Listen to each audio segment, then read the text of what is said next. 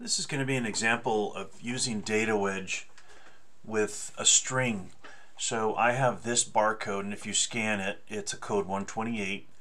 You see the data, but actually embedded there is an L+, and that's what we're going to try and do today, is create a string that searches for L+, and only barcodes with L+.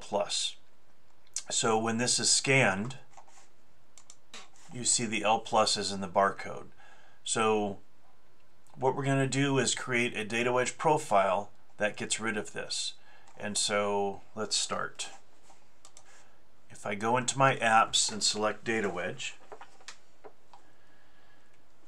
so if I wanted to just do this in the demo program, I would change DW demo. But the profile I'm going to change because I have some other applications such as Avanti or Chrome or other applications that will require in DataWedge. I'm going to change my profile 0.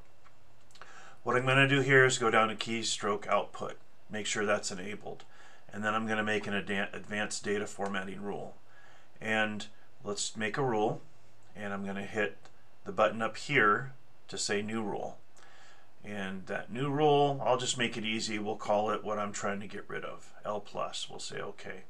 So here's the key though. I just created the L+ rule. That has to take precedent over rule 0, but we're going to leave rule 0. So L+, my criteria, I'm going to say what's my string to check for, and it's going to be that L+ that's in this barcode. And the string position, we're going to leave it because it's at 0. If we see in that sample, L is 0 spot, the plus is at 1, and then anything after. So my source criteria, I'm going to do barcode input. This doesn't apply to all decoders, it only applies to code 128.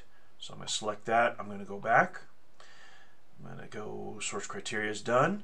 So what's my action? So once I have the criteria done, what needs to happen? And that's going to be my action. So I'm going to create a new action, and I'm going to say skip ahead.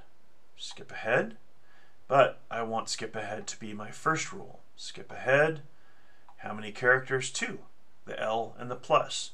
So with this rule, if it sees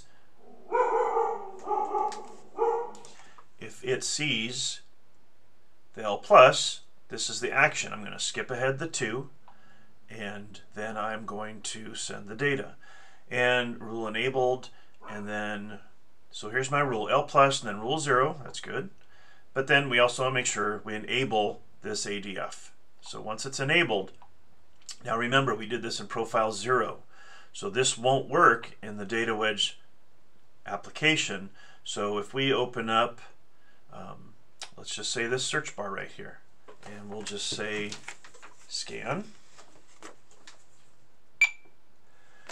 Now you see the front does not contain the L+. So if I scan another code 128 barcode, that is code 128, oops, we see 987 should come up. Yep, there we go. Okay.